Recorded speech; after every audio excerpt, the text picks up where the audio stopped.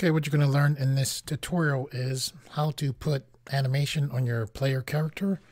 And then what you see down below is our opponent character. You'll learn how to put that basic animation on that character as well. This obstacle here is an impassable obstacle.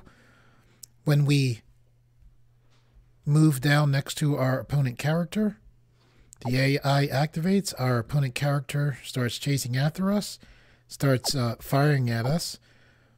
You'll learn how to put the sound effects on for when the opponent character chases after your player character. When our player character gets far enough away from our opponent character, then the opponent character stops searching for our player character.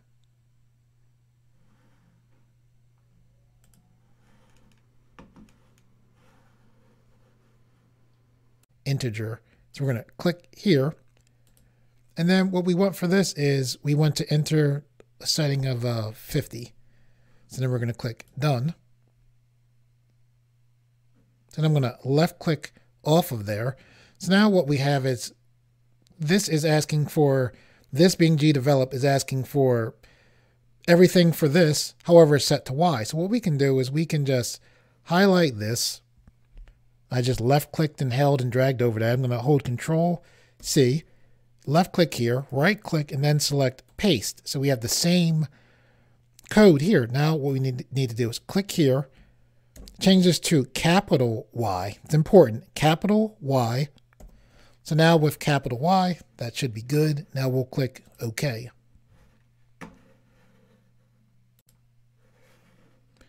Okay, so we have this here, which says when this variable is equal to 1, this is the variable we made up connected to the opponent, do this. However, when we made this variable, and this is the variable of opponent, we set this to be equal to 0. So we didn't tell this variable when to change to 1. We're just saying, like, when it's equal to 1, do this. However, because we're not changing it to equal 1, it's just going to stay 0, which is what we made it. So that's what we're going to do. We're going to set that up now.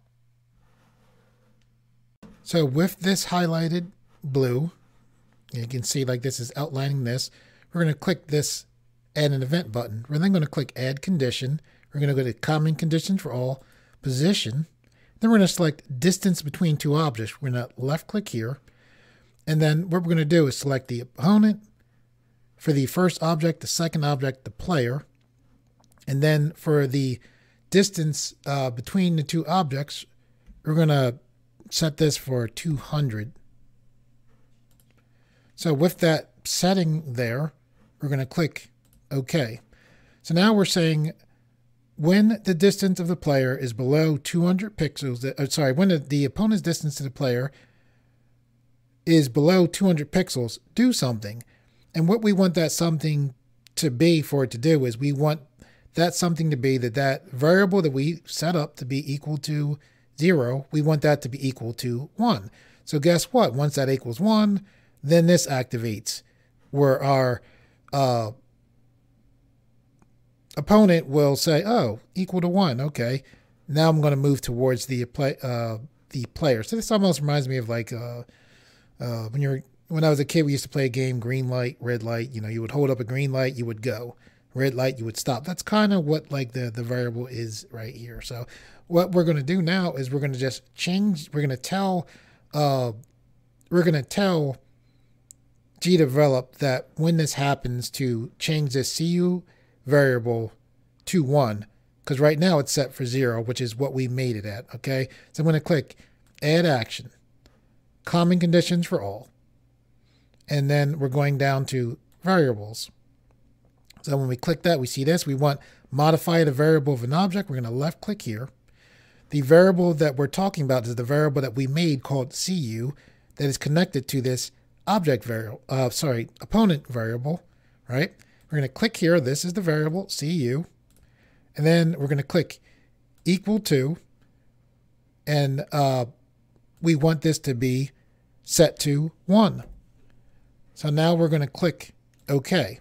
So basically we're saying when the opponent's distance to the player is below 200, change the CU variable to 1.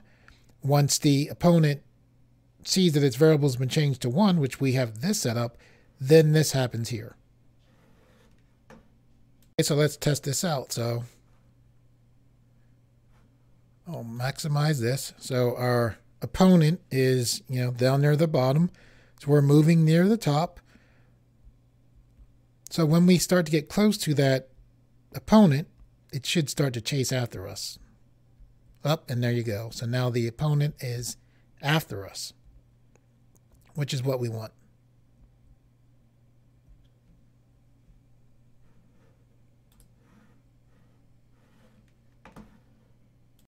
Okay, so our opponent chases after us. However, that AI is very simple. Let's make it so that if we get a far enough distance away from the opponent stops chasing us.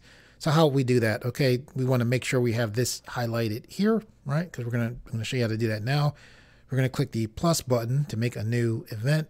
When I say this here and you're like, why does he keep saying that? It's because if we don't do it, we'll make a sub event. We can make a sub event when we don't want to. So anyway, what we want to do is we want to have this set up so that this works from when we get far enough away, something happens. And when that something happens is we're going to change our variable. We're going to control things that way. So what we're going to do is we're going to click add a condition, common condition for all. We're going to go to position. We're going to select distance between two objects. We're going to select the opponent. Then object 2, we're going to select the player. And then for the distance, we're going to change this to 300. Now this, what we want here is we want this to be not below, but actually above 300. So in other words, we get enough space between, I might have misspoke before, if we get enough space between us and the opponent, we want our opponent to stop chasing us. So to do that, right now this is set so when it's under 300, this will chase us. That's what makes the opponent chase us in the first place. This condition. So what we're going to do is we're going to invert this. So now when the distance is more than 300, we're going to make something happen. Okay. So this one, when we're below 200, we have all this set up and the opponent chases us. This one is we're setting up so that when you're more than 300 pixels away, we make something happen. And that's something that we want to happen eventually. We want to be for the opponent to stop chasing us.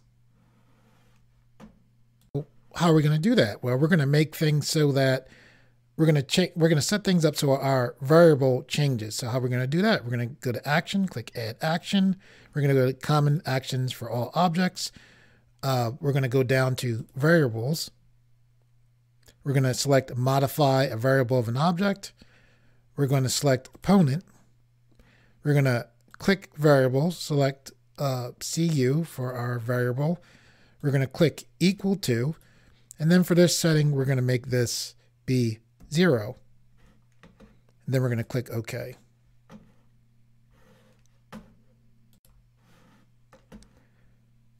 Okay, so we're like when you're more than 300, when the opponent is more than 300 pixels away from the player, change our variable to be equal to 0. So with this blue line here, that's good. That's what we want. We're going to click to make a new event. And then for this new event, what we want to do is select add action, go to common conditions for all objects. We want to go down to variables. The value of an object's variable is what we want to select. It's the opponent's variable. It's the CU variable that we want to work with. The sign of the test is equal to. And then this setting is going to be 0. So then we're going to click OK. Okay, so we're saying when this variable CU is equal to 0, we want something to happen. So we're going to set what we want to happen. And what we want to happen is for our opponent to stop. So we're going to click add action. We're going to go to common actions for all, movement, and then we're going to select stop the object. The object that we want to stop is the opponent.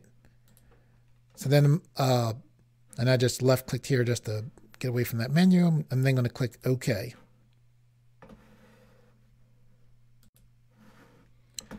Okay, so let's test this out and see if this works. We're going to click preview. maximizing this just by pushing that square so we'll stay near the top. Make sure that our opponent character is not chasing us. It isn't. So now we'll go in the distance. Opponent character sees us. I'm purposely letting it stay close. Now I'm going to outrun it. Try to outrun it.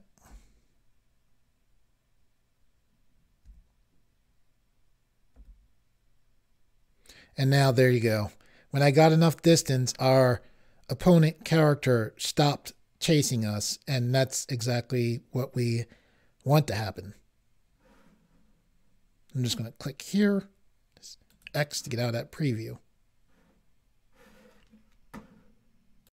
Okay, so our opponent character is working well. However, let's make it so our opponent character can attack. So what we're going to do is make it so that our opponent character doesn't just chase our player character, but can actually shoot at our player character. So we're going to go to New Scene, and we need to make a bolt, something that the opponent character will actually be firing at our player character. So what I'm going to do is I'm going to click this plus button here to the right. I'm going to select Sprite. I am going to name this Bolt. I'm then going to click the plus button here. I'm then going to select Edit with Piskel. This is Gdevelop's built-in graphic editor. And what we want to do now is we want to resize this area right here. So I click this, and I'm going to click this again. And then what I'm going to do now is where we see 60